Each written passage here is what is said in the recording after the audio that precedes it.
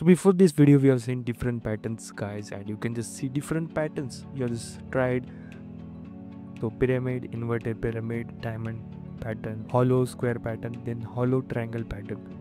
And in this video we are going to try the hollow pyramid pattern, which will look like this. So if you are new to this channel, please do subscribe and share this video with your friends. So we have seen different patterns and we have just seen what can be the logic, what can be the approach to solve them using different tricks we have just seen. And here also we are going to solve this pattern. Let's get started guys for today's video. So here we are going to print hollow pyramid pattern. So if you see inside this pattern looking like a pyramid, which is just like a triangle, and inside this there are some spaces, not stars. So this is called as hollow pyramid pattern. At the left side you can see some spaces. So how can we print the hollow pyramid pattern? So the first step we are going to print here is the rows. Okay, so to print the rows we need to know how many rows are there. So totally you can just see this is first row, this is second row, this is third row, this is fourth, then we are getting 5. That means the fifth row. So there are totally 5 rows. So at this point we can say int n, integer n equal to 5, because we are having here 5 rows. So first thing, to print the rows here I will just make to understand. Here there will be 2, here there will be 3, here there will be 4, here there will be 5. So there are totally 5 rows and we know the outer loop is going to be of rows. So what we do here, we are going to start from 1, because you can just see the row is starting from 1. So we'll say for integer I is equal to, we are going to start from 1 and I should be less than rows, and equal to also, because we are starting from 1. If it was 0 then we need to just say I should be less than rows. So we are going to say equal to rows. So what will happen, it will be printing from 1 to 5, and here I'm going to say I plus plus to say system dot out dot print, and here we are just going to move to the next line and print some star. There will be 5 stars on each row, and after entering here I'm having an variable, I'm going to make it as rows.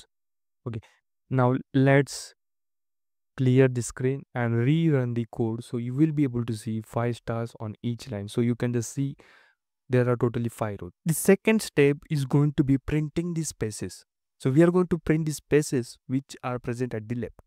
So at this line you can see there are totally 4 spaces. So I'm going to just say spaces is equal to 4. On this line there are 3 dots, that means 3 spaces. So what I'm going to say, spaces is equal to 3.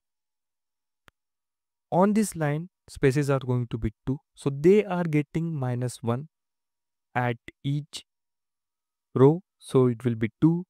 And at this point you can just see there is totally only 1 space. So we are going to say space is equal to 1. And here obviously there is no space, so we'll say space is equal to 0. Now we are going to remove this star and we are going to print these spaces. Okay, so I'm just going to make a comment, print spaces. This is going to be your I value.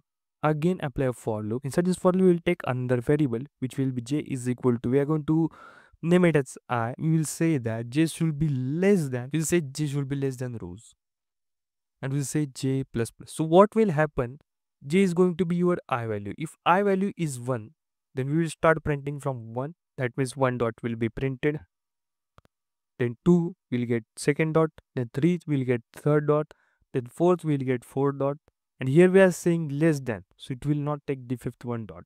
So we will get the 4 dots at this point.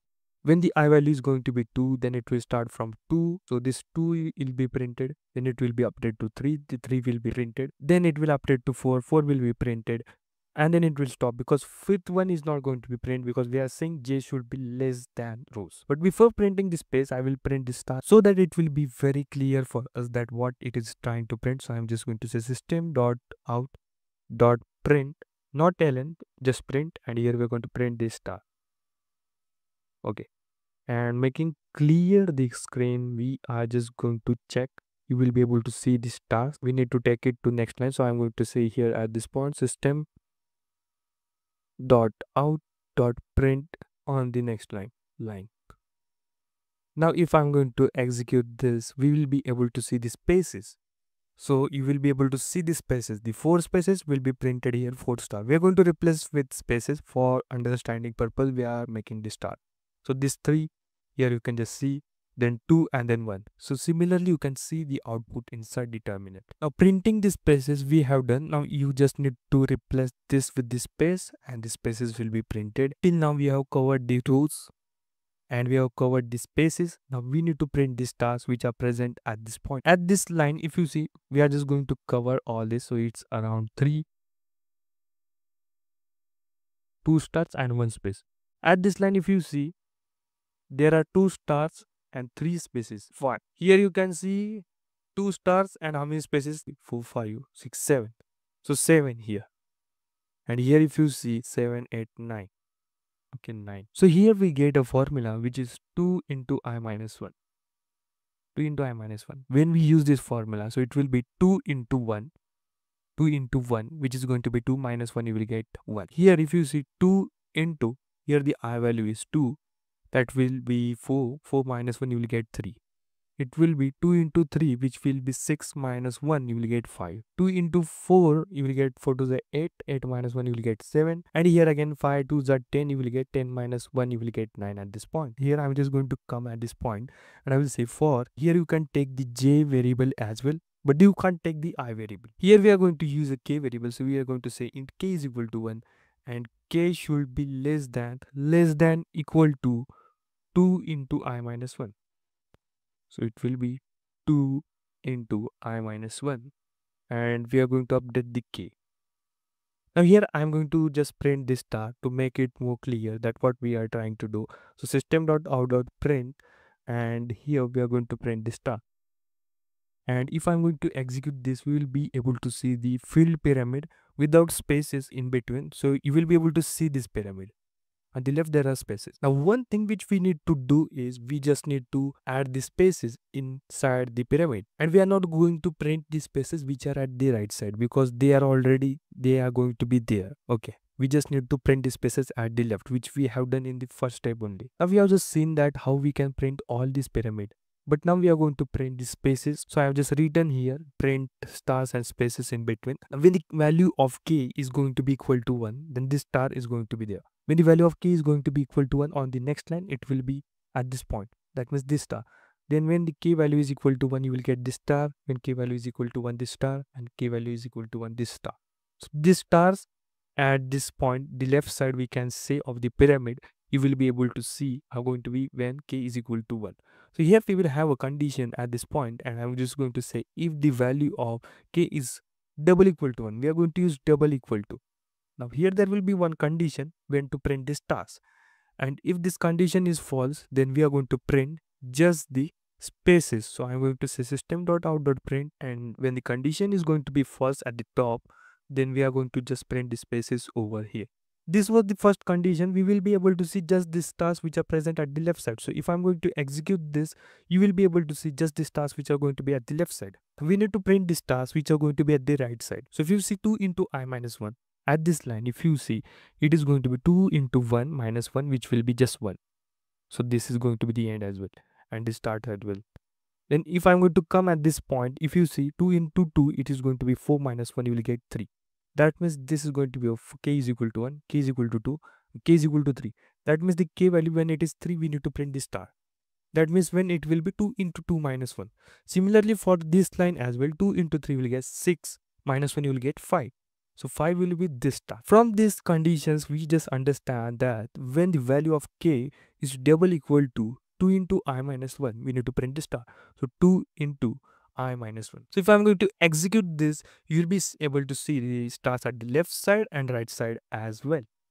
The next thing we need to know, and when the I value, when it comes to the rows, when it goes equal to 5, that means the end row. That means all of the row we need to print with the stars. So we are going to say when the value of I becomes equal to rows, we need to print all the stars. So here you can just say when the I value becomes the third condition, here inside the OR, you will say I double equal to, and we are just going to say rows. So you will be able to see the line which is at the bottom at the end of the row. So here you will be able to see the 9 stars at this point. And if I'm going to increase this size, obviously it will be working for all the patterns as well. And you will be able to see the stars for 4 as well. Make it 2. And let's execute it. So you will be able to see it for 2 as well. Let's make it 10 and let's execute this. you will be able to see this pyramid for 10 pattern as well. So we need to print hollow pyramid pattern. So first step what we did is we have just printed the rows, which are 5. So this line shows that we have just written the logic for the rows, 5 rows, from where it is going to start from row number 1 to the end of the row. The next thing we did, and we printed the spaces which are at this left side. You can just see over here 4, then we get 3, then 2, and then 1. So this line is showing the spaces we have just printed. Okay, this is the logic for printing that spaces. The next thing, the logic was about printing the stars, the pyramid. So we have just tell this much pyramid we are going to print, and then we have just printed when the condition is meeting, then we are going to print the stars. If the condition is not meeting, then we are going to print the spaces. At this point, the spaces and the stars at this point. For this, we are having key is equal to 1 to print this line. Then the next condition we have written 2 into I minus 1 for this line, and I is equal to rows for this line. That's all about hollow pyramid pattern, guys. If you like this video, then please do subscribe to our channel and share this video with your friends. Thank you guys for watching this video.